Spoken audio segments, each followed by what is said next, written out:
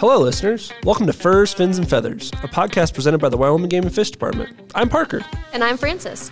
In each episode, we will discuss a Wyoming wildlife species and the features that make it so incredible.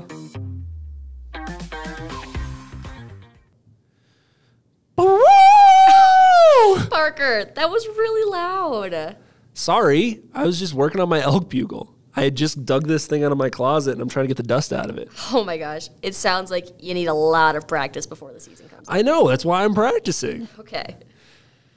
So it didn't sound like an elk at all? Not even a little. All right. Well, elk are one of my favorite animals. Did you know there are 5 subspecies of elk in North America? That is amazing. I had no idea. I love your energy and your enthusiasm, but I think we have to hold on for a second. All right. Because we have to explain the rules to our wildlife rating system. So, during each episode, we'll be scoring a Wyoming wildlife species on a scale of 1 to 10 for varying categories, which include mobility, size, accessories, style, intimidation factor, and my personal favorite, the old razzle-dazzle.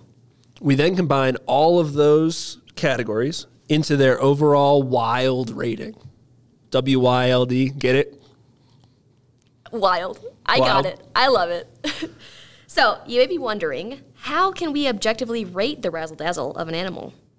Well, we can't. Nope, not at all. Not even a little. This is totally subjective based on how Parker and I feel about these animals. Real gut feeling. Yeah, so if you agree, if you have different ratings, if you have other facts that you want us to know about these critters, please share them. Let's get started. First up is mobility. Mobility is exactly what it sounds like. How mobile is that animal? Is it fast? Is it slow? Does it go long distances? For elk, I give them a 6 out of 10. Elk are pretty fast. They can run up to 40 miles an hour. But there are faster animals in Wyoming. What do you think, Francis? All right, so I had a similar rating. I'm giving them a 7 out of 10. And because I do agree that elk can run pretty darn fast, but I gave them an additional point because of their seasonal migration patterns, which means how they move from their higher elevations to their lower range areas for the winter and then go back up to their higher ranges for the summer. That's kind of what the migration for elk is. Yeah, how far do they go? So I did some research, and the Jackson Region elk will travel up to 168 miles twice a year. So they travel 168 miles from their higher range to their lower elevation ranges for the winter. 168 miles total for that one attempt. And then an additional 168 miles back to their higher range. Oh my goodness. So that's like 300 and something or another miles. Yeah. That's a whole bunch of miles. I know. I thought that was really impressive. So 7 out of 10 because of their migration patterns. Our next category is size. Size is determined based on exactly what size means. How big they are, how small they are, maybe how long, how short, just the general size. Does that make sense, Parker? Yeah, makes a lot of sense. All right, so I give elk an 8 out of 10 on their size. And that's because they are the 3rd largest mammal in Wyoming, standing 5 feet tall. And that's just to their shoulder. Just to their shoulder? Yeah. So imagine 5 feet to their shoulder and an additional, couple feet if it's a bull elk with those antlers on top of their head. For a cow, at least another foot or 2. So pretty crazy. Francis, I don't mean to put you on the spot, but how tall are you? I mean, I'm about 5'5". So if you put that into perspective. So you're just barely looking down at an elk's shoulder, and It's probably looking down at you with its face. Exactly. Wow. Yeah. What do you think? I completely agree. I'm also going to give it an 8 out of 10. And you talked about height. I'm going to talk about weight. A mature bull elk can weigh up to 700 pounds. 700, which is several of me, quite a few of me. It's just enormous. Now that size is all wrapped up, let's talk about accessories. Accessories are those parts of an animal that help them live their life. It might be a special hoof adaptation. It might be some kind of head ornament. There are all kinds of accessories. For elk, I'm going to give them an 8 out of 10. Rocky Mountain elk, which are the elk subspecies that we have here in Wyoming. I know I mentioned those 5 subspecies earlier. That's one of them. They have the largest antlers of any elk subspecies. Really? Yeah. The antlers can be up to 20 pounds for a pair and up to 4 feet long. Sorry, I'm just trying to like wrap my head around how big that is. Yeah, that's like doing curls with elk antlers. Well, now I'm thinking of my height again. I'm 5'4". That's 4 feet long just for an antler? Yeah. Oh my gosh. So you think about that, 5 foot at the shoulder and then 4 feet on top of that. Wow. Yeah. What do you think, Francis?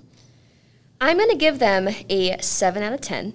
I do think the antlers are really cool, but all elk have 2 ivory teeth on their upper jaw, and the ivory is the same material that elephant tusks are made of. No way. So they have like little elephant tusks in their mouth? I mean, they don't look like elephant tusks. They're just made of the same material. That's super cool still. I think so too. Our next category is style. All right, this may be a hot take. Some people may not agree with me, but I'm going to say it. Elk, not attractive. What? I'm giving them a 4 out of 10. Only 2 colors. Boring. I think you're being a little harsh. I disagree. What do you think? I think they're a 5 out of 10. I mean, it's not that much better, but there are some cool things about them. For example, they shed their coat at different times of the year to help better blend into their environment. So in the winter, they shed to a lighter coat. In the summer, they have a darker coat. They also have darker legs and lighter bodies so that when they're walking through the forest, they just look like trees on the bottom. And when we get on the fields, their bodies blend in with the fields. I think that's super cool. Not like 10 out of 10 cool, but 5 out of 10 for sure. All right. I agree with you there, but I'm still sticking with my 4 out of 10. All right.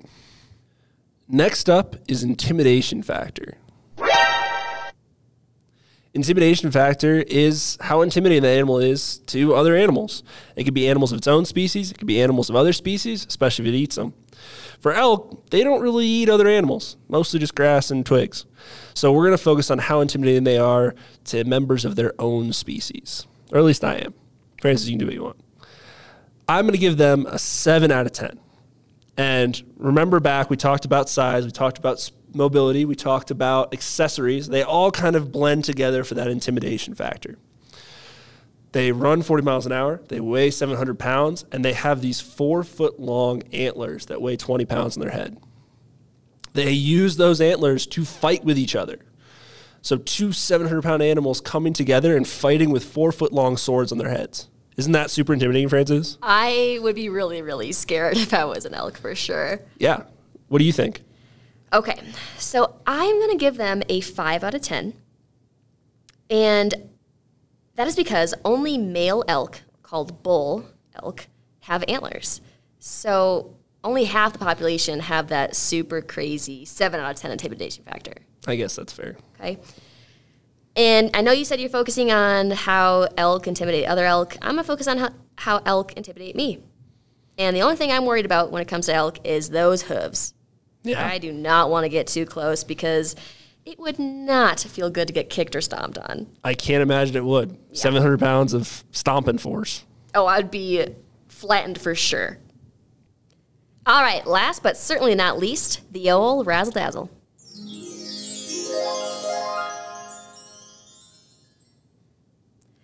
The razzle-dazzle is essentially a very unique aspect about the critter that makes them different than any other animal. Right, Parker? Yeah, it's like that special thing that doesn't fit in any other category, but is just so cool about them. Exactly. So, for elk, I'm giving them an 8 out of 10 for one reason and one reason only.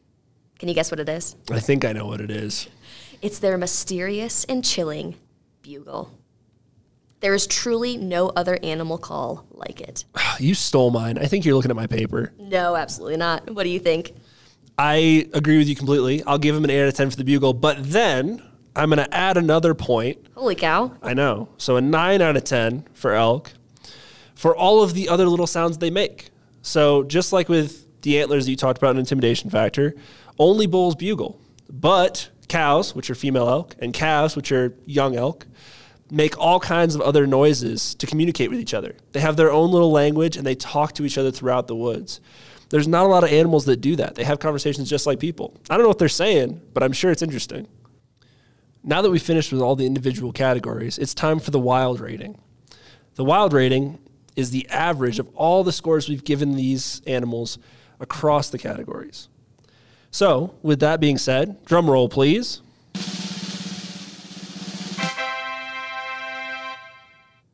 Elk receive a 7 out of 10.